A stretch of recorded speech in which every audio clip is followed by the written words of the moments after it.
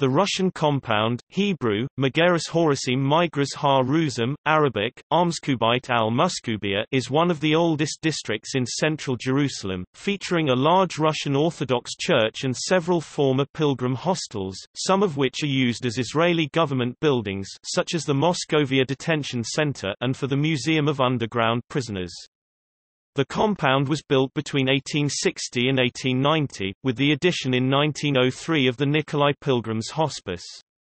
It was one of the first structures to be built outside the Old City of Jerusalem, the others being Kerem Avraham, the Schneller Orphanage, Bishop Gobat School and the Mishkanot Sha'aranim. The Russian compound covers 68 dunams, 68,000 square meters or roughly 17 acres between Jaffa Road, Shavtei Israel Street, and the Street of the Prophets.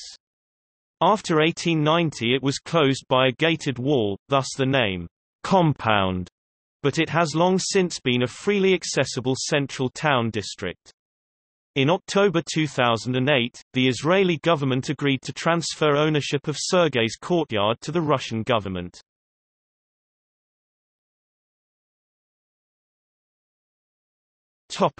History. A Turkish cavalry parade ground during Ottoman rule, and originally known as New Jerusalem Nuva Yerushalma, the Russian compound is a historical area abounding in heritage, scenery and unique environmental features. Throughout history, the hill on which the compound lies had been a prime location for mobilizing forces in order to make attempts to conquer Jerusalem, for instance, in 700 BC by the Assyrian garrison force, and in 70 AD by Roman troops mobilized by Titus. The compound's construction from 1860 to 1864 was initiated by the Imperial Orthodox Palestine Society to serve the large volume of Russian pilgrims to the Holy City. Designed by Russian architect Martin Ivanovich Eppinger, it included a mission, consulate, hospital, and hostels. The compound became a center of government administration for the British Mandate. The women's hostel served as the Mandate's central prison, and now serves as a museum for incarcerated members of the outlawed Zionist underground groups such as the Irgun and Lehi. The Israeli Administrator General Chaim Kadmon purchased the Russian compound in the 1960s, save for the Church of the Holy Trinity and another building. The complex was for many years a center of Jerusalem's nightlife, though the municipality has recently closed the nightclubs in the area and is planning on redeveloping it as a residential area. The municipality's headquarters at Safra Square, Kakar Safra, are themselves located on the edge of the compound, and several departments of the local government have their offices in the district as well.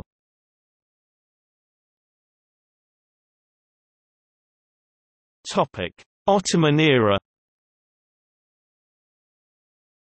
Soon after their conversion to Christianity, the people of Russia began performing pilgrimages to the Holy Land. By the 19th century, thousands of pilgrims flocked annually to the Ottoman-ruled Holy Land, mainly on Easter.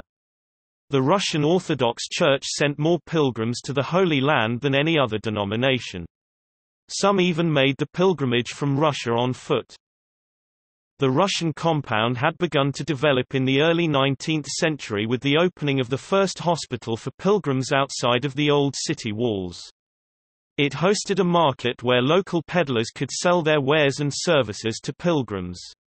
In 1847 the first Russian ecclesiastical mission was sent to Jerusalem, which, in 1857, was officially inaugurated with the recognition from the Sultan of Turkey.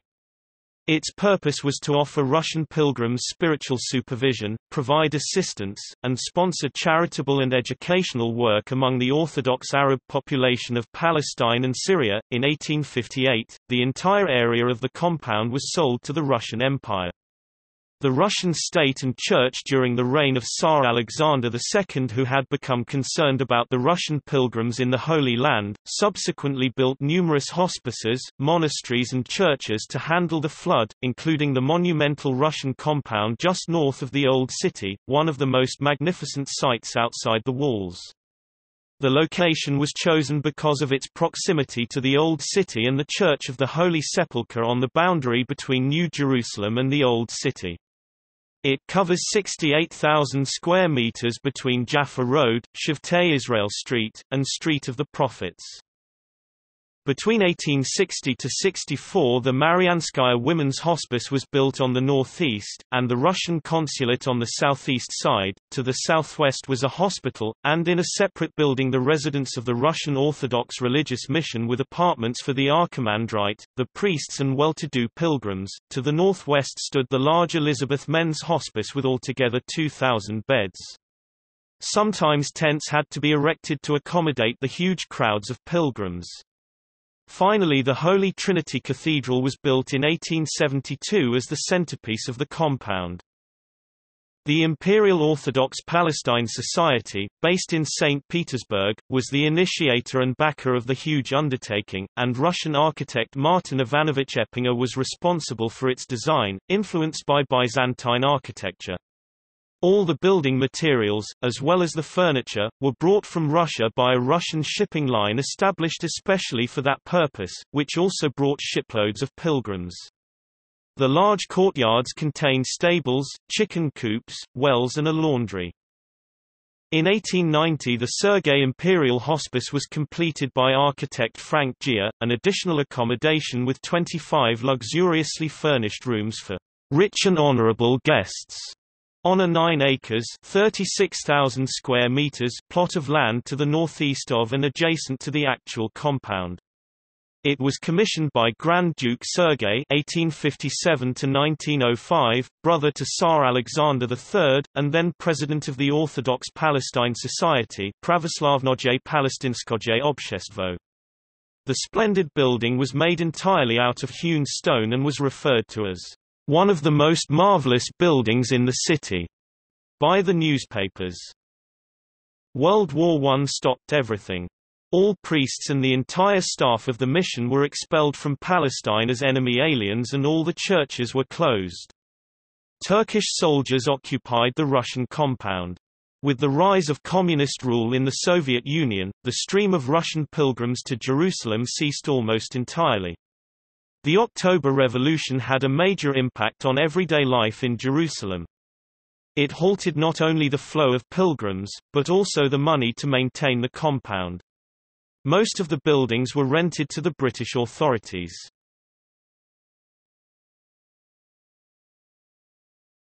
Topic: British Mandate. In 1917, towards the end of World War I, the British conquered Palestine from the Ottomans Turks and ruled under an international mandate until 1948. The first High Commissioner of the British Mandate, Herbert Samuel, governed between 1920 and 1925. Subsequently there were a further 6 High Commissioners of Palestine in office until the British Mandate ceased in 1948. The compound was made one of the bases for the British Mandate in Jerusalem, and became a centre of government administration. All local nationals, most of them Jews, were ordered to abandon their shops and offices. The Russian buildings were converted into government offices. They housed police headquarters and courthouses as well as the immigration office. The Women's Hospice was converted into the Central Prison of Jerusalem in response to the Jewish underground, comprising groups like the Haganah, the Palmach, the Lehi, and the Irgun intensifying their activities, which led to many of their members being jailed. Members of the underground were incarcerated here alongside Arab and Jewish criminals before being transferred to the main prison in Acre. In 1931 the British authorities requested that the chief rabbi appoint a prison chaplain who would visit the captives on Shabbat. Rabbi Aryeh Levine became famous as the rabbi of the prisoners. Every Sabbath, he would walk from his home to the Russian compound, to conduct services with the prisoners and keep them company. He was known as the Tzaddik, righteous person of Jerusalem. In 1965, Rav Aryeh was honored at a ceremony assembled by the veteran underground resistance fighters. Timed to take place on his 80th birthday, it was held in the courtyard of the old central prison. After the end of the Second World War, during Cunningham's tenure as High Commissioner, the British Army began constructing security zones in the 3 large cities. In Jerusalem itself, 4 such zones were set up. The central security zone was set up in the Russian compound. The entire area was cordoned off by barbed wire fences and entrance was by identity card only. It was nicknamed Bevengrad by the Jewish underground after the anti-Zionist British Foreign Minister Ernest Bevin. As British control over the political situation in Mandatory Palestine steadily weakened, harsher measures were enacted. The British finally decided to begin executing Jewish underground prisoners in the prison. In 1947, 2 condemned Jews, Meir Feinstein and Moshe Barazani, blew themselves up in the night before their execution with a hand grenade which had been smuggled into the cell inside of an orange. Immediately after the last British soldiers had left Jerusalem in 1948, underground fighters of the Irgun took over the vacant Generali building on the corner of Jaffa and Shlomzi and Hamalka streets. After raising the national flag above the statue of the winged lion on the roof of the building, they turned towards the Russian compound, where the British intelligence (SID) was. Several members of the Irgun force had been incarcerated in the central prison and felt particular satisfaction in returning there as victors. On May 15, 1948, during the War of Independence, the compound was captured by the Haganah with the assistance of the Etzel and Lehi in a campaign known as Operation Kilshan.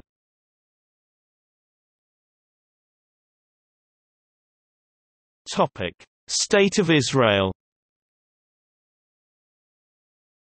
In 1948, after the Soviet Union recognized the State of Israel, Israel returned all Russian church properties on its territory to the Moscow Patriarch, including the Russian compound. In 1964 the property was purchased by the government of Israel except for the cathedral and 1 building. The purchase was paid for in $3.5 million worth of oranges since at the time Israel had a shortage of hard currency. The Jerusalem municipality was built here with the adjacent Safra public square. Today, the neglected but architecturally striking enclave serves as an Israeli lock-up. At visiting times, families of prisoners can often be seen huddling outside the police barricades. The Ministry of Agriculture, courts, and the Jerusalem's police headquarters are housed in other buildings. For many years the Russian compound was a center of Jerusalem nightlife, featuring pubs with names like Glasnost, Cannabis and Putin. The municipality has recently closed the pub district in the neighborhood of the restaurants and bars of Ben Yehuda and Jaffa Road, and is planning on redeveloping it as the new business and culture district. Plans include a circular plaza around the cathedral, a shopping center and renovation and redesignation of the historic buildings in the compound. The new campus of the Bezalel Art School will be central to this rehabilitation. In 2006, an international architects competition was declared open for design of the future campus, which is expected to promote interaction between the students and the surrounding heart of urban life on the line separating east from west in Jerusalem, bringing a student and bohemian population to the city center, and constituting an unusual challenge for designers. In October 2008, the Israeli government agreed to transfer Sergei's Courtyard to Russia, which had originally also been a part of the Russian compound and which had been housing offices of Israel's Agriculture Ministry and the Society for the Protection of Nature in Israel. The government departments housed there were relocated in March 2011.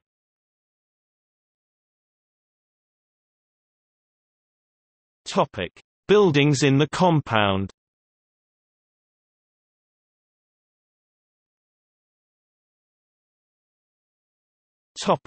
Holy Trinity Cathedral. The Holy Trinity Cathedral was built as the center of the Russian compound with funds donated by the people of the Russian Empire. Construction began in 1860, the magnificent edifice was consecrated in 1872. The whole surface of its interior main hall and dome and 2 aisles is painted an inspiring celestial blue with salmon accents and numerous depictions of saints. The church has 4 octagonal bell towers.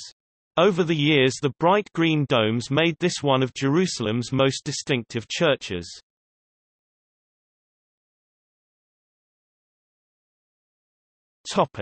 Duhovnia. The long Russian mission building lies south of the cathedral towards the new city hall. Built in 1863 as a hospice, it also hosted the offices of the ecclesiastical mission of the Russian Patriarchate, named Duhovnia. It has a courtyard structure with a church, St. Alexandra, in the center. The building housed all of Jerusalem's courts, including the Israeli Supreme Court, until 1992. The building is now used only for lower law courts and the peace court. The Russian mission has still an office in the back, but the center is now on the Mount of Olives, directly east of the compound.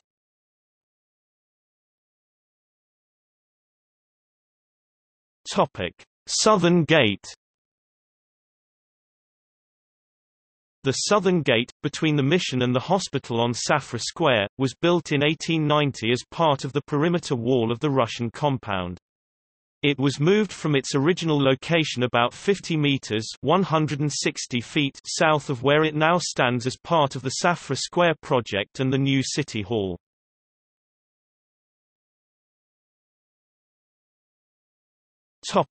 Hospital. 13 Safra Square.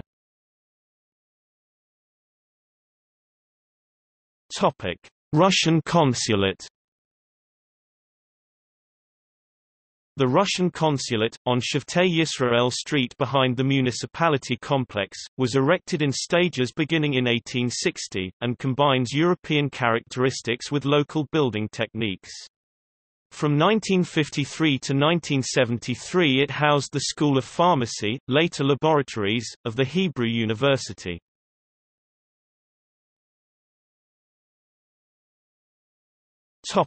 Elisabeth Courtyard Hospice for Men. A courtyard structure built in 1864 as a hostel able to accommodate about 300 pilgrims is located on today's Monbaz Street. Above the neoclassical entrance is an inscription marking it as Elisabeth Courtyard, and the emblem of the Imperial Russian Orthodox Palestine Society. It houses now the police headquarters.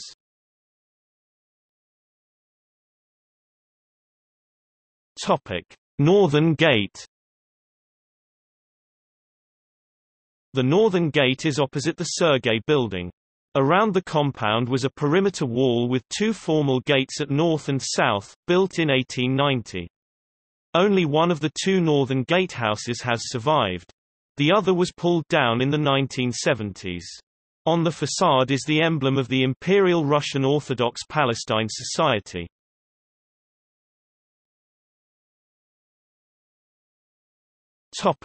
Marianskaya Courtyard Hospice for Women.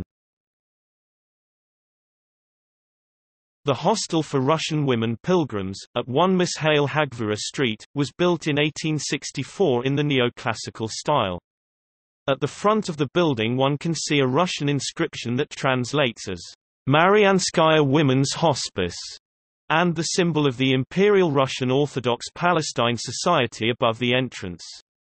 With long hallways leading to separate rooms, it was an ideal layout for a hostel, or a prison, which is what the British turned the place into during the British Mandate period.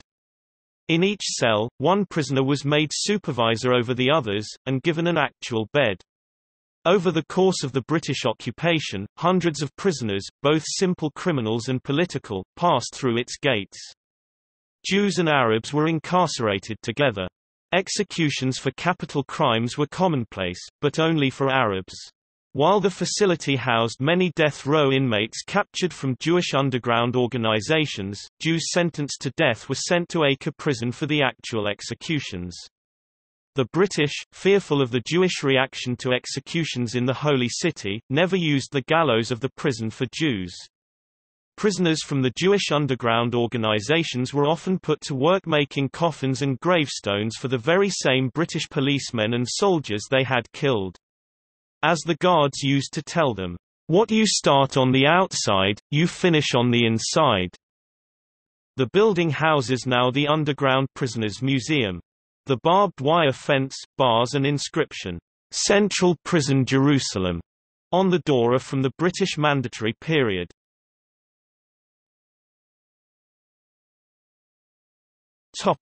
Sergei Building. The Sergei Building, at the corner of Heleni Hamalka and Monbaz Street, is a courtyard structure with a Renaissance-style imperial tower, named for Grand Duke Sergei (1857–1905), brother of Tsar Alexander III, then president of the Russian Orthodox Palestine Society. Completed in 1890 by architect Frank Gier, it was built for pilgrims from the Russian nobility as Sergei Imperial Hospice. It occupied 9 acres (36,000 square meters) of land, and was made entirely out of hewn stone, its 25 luxuriously furnished rooms intended as lodgings for aristocrats. It was referred to as one of the most marvelous buildings in the city by the newspapers. The building was nationalized under the British Mandate and used as a public works department and passport office. After the establishment of the State of Israel, it was taken over by the Israeli government. Until 2008, it housed offices of the Agriculture Ministry and the Society for Preservation of Israel Heritage Sites (SPIHS). The last tenant, the Society for the Protection of Nature in Israel, was to move out in the fall of 2012. The Russian government planned to restore the site and use it to serve Russian pilgrims.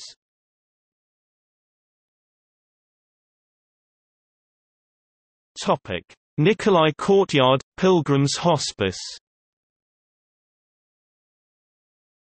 In 1903 another hospice for Russian pilgrims was built, the Nikolai Pilgrims Hospice, named for Tsar Nicholas II, which was large enough to hold 1,200 guests.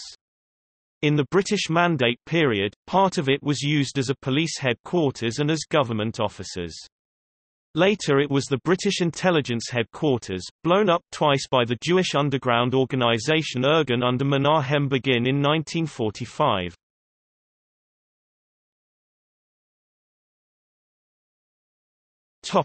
Archaeology. In front of the police headquarters on Shneor-Cheshin Street is a colossal monolithic column dating either from the Second Temple or the Byzantine period. The column was discovered in 1871. In ancient times there was a quarry here, and a relic of it is still to be seen in the form of that column fully 12 meters (40 feet) long, which broke while it was being quarried and was left in situ, still embedded in the natural rock. The column was presumably destined either for the colonnades of the Herodian temple or, as a number of capitals found here suggest, for a building of the Theodosian period, second half of the 4th century. It is popularly known as the Finger of Og. Recent archaeological excavations suggest that Jerusalem's ancient Third Wall, built by Agrippa I, extended as far as the Russian compound, seeing that the newly uncovered section of a wall, measuring 6.2 feet (1.9 meters) in width, was littered with large ballista stones, stones used as projectiles with a type of crossbow, and sling stones. Pottery discovered at the site also suggests that this battlefield dates back to Roman times. They also discovered the remains of a watchtower along the wall.